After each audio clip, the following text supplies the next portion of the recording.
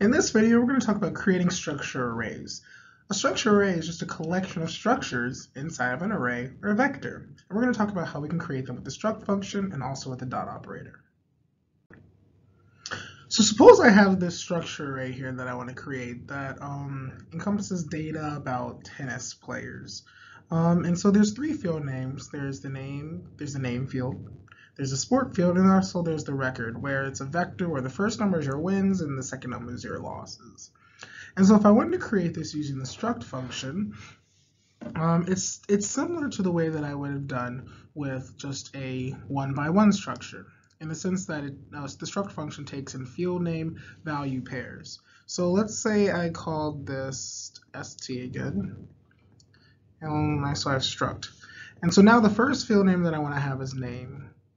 But now I have multiple names that I want to put in the sense that in the first, so this is the first index, this is the second index, this is the third.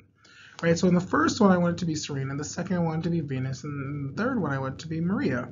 And so in order to do that, to tell MATLAB that you want to create a multi-dimensional structure array, or just a structure array in general, you then put your values inside of a cell array, inside of curly brackets. The first one I'll put in is Serena. The second one I'll put in is Venus. The third one I'll put in is Maria. Okay? And so one quick way to look at the struct function and know what the dimensions of your structure will be is just to look at the dimensions of whatever you have inside of curly braces. So right now this is a horizontal structure array. If I wanted this to be a vertical structure array, I could just change those commas to semicolons. So therefore it would be vertical concatenation. And so moving on, so then now we have sport is the next one. So in this case here, everyone plays the same sport. So there's two ways I could do this. I could have a cell array that has tennis, tennis, and tennis, or the struct function, if I have something that's length 1, it'll apply that value to all of the spots inside of my structure array. So therefore, I can just say tennis once, and everyone will have the value of tennis inside of their sport. And so I can put one thing into multiple spots, but if I had just two things, if I had like a cell array of just tennis and tennis, it would error because one of the values would be length 3, the name, saying I have 3 names, and then the sport would have 2 values, like 2, and then so MATLAB doesn't know what to do in that case. So I can put one thing into multiple spots. And so lastly, for the record, I'll move on to the next line, record. I can have a cell array, let's put that as a string. I can have a cell array where in the first spot is the vector 10 and 0 because Serena is the best.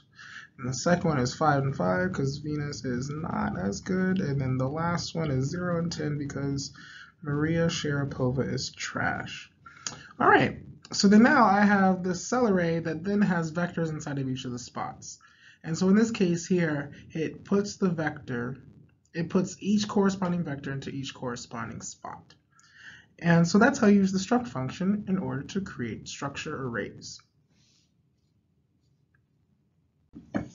The other way of creating structure arrays is using the dot operator. And so we talked about the dot operator with just structures, but now there's a little bit different syntax in order to use it to create structure arrays.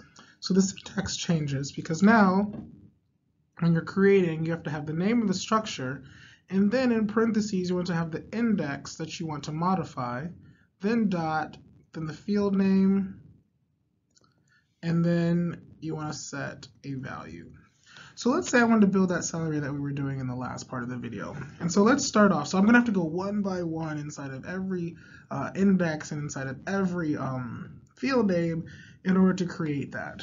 So let's start off. Let's say I had st of 1.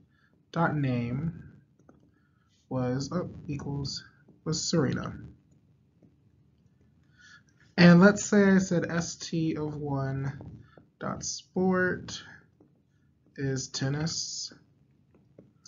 And so let's just stop right there just because I'm a little bit lazy. But right now we have a structure that has a field name name and a field name sport. So here is Serena, I'm just going to put an S, and here is tennis, I'm just going to put a T, okay? But now, let's say I wanted to move on to someone else. Let's say, for instance, I wanted to say st of 2 dot name. as Venus. So the one rule about structure arrays is that if a structure is going to be in a structure array, it has to have all of the same field names as everything else in the structure array and also in the same order. So right now I'm telling MATLAB to go in and create another structure that has the field name, and let's just say it's V, but it has to have something for a field name sport if it's going to be inside of this structure array. So what MATLAB does is it fills in all of your empty spots with empty brackets. And these empty brackets are class double. Actually, let's not draw it like that. Your empty brackets are class double. Okay? So it doesn't really matter that in the other one we had sport, which was tennis, which was class char. It doesn't matter. MATLAB isn't going to fill it in with empty strings that are class char. It's going to always fill things in with class double, empty brackets. And so this is similar to like if I had a vector of length 3, and then I added something in the 10th position. It pads it all with zeros. So for structures, MATLAB pads things with empty brackets that are class double. And so continuing, let's say I then said something like st of 3 dot record is the vectors 0 and 10. So this is going to create that third spot, and it's going to create a field name called record. And right now it's going to be 0 and 10. But like I said before, everything inside of a structure array has to have the same field names in the same order. So it's going to create these other two field names, so sport and name, and it's going to assign to them empty brackets that are class double. But now since I created this new field name as well, all the other structures in the structure array have to have that field name as well. So it goes in and it fills in those two. So we have record there, and we have record, record there. So that would be empty brackets of class double, and these would be empty brackets of class double as well. So you can use the dot operator in order to create a create a structure array dynamically, right? So maybe this would be useful in a loop or something where you're going through and changing the index and changing what you're putting in the value as. But you just have to remember that if you start going out of order, it's going to pad things. It's going to pad all the empty spots with empty brackets that are class double.